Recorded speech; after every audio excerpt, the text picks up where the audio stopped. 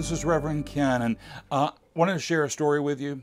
This morning I got a call from a friend of mine in Atlanta. We've known each other for a long time now, and we were sharing memories about a dear friend of ours who made her transition early in the year, and that was Joyce Rennolds. Joyce Rennolds was an amazing spiritual teacher. If you didn't get to meet her, you missed out on a lot. She was a person of a certain age, but that didn't stop her zooming around all of Atlanta in the latest model Mercedes sports coupe. She taught people how to be prosperous, how to live life in love and health and joy, and she had a good time doing it. Now, she had a special technique that she taught, and that was called scripting.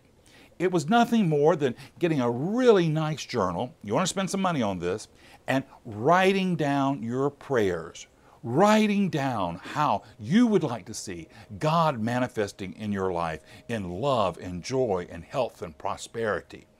And she said that this was a guaranteed way to get amazing results in your life, and she certainly demonstrated them in hers. Now, I've used this technique, and I like it, but honestly, all it really does is it just adds emphasis in our consciousness of the prayer. You can use a prayer shawl to do the same thing. You can light a candle. Jesus said, go into a closet. The important thing is we want to pray, and we want to take time of our everyday lives to set aside and communicate with that better part of ourselves. And that better part of ourselves is Spirit wanting to show up in our lives. So today, I'm very grateful that my lovely friend Joyce was in my life. I know she's off having wonderful new adventures in Spirit, and I can't wait to meet her soon, because I know wherever Joyce is, she's having an amazing, great time.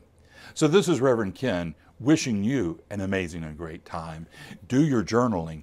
You can bring it about. Until we see each other again, many blessings.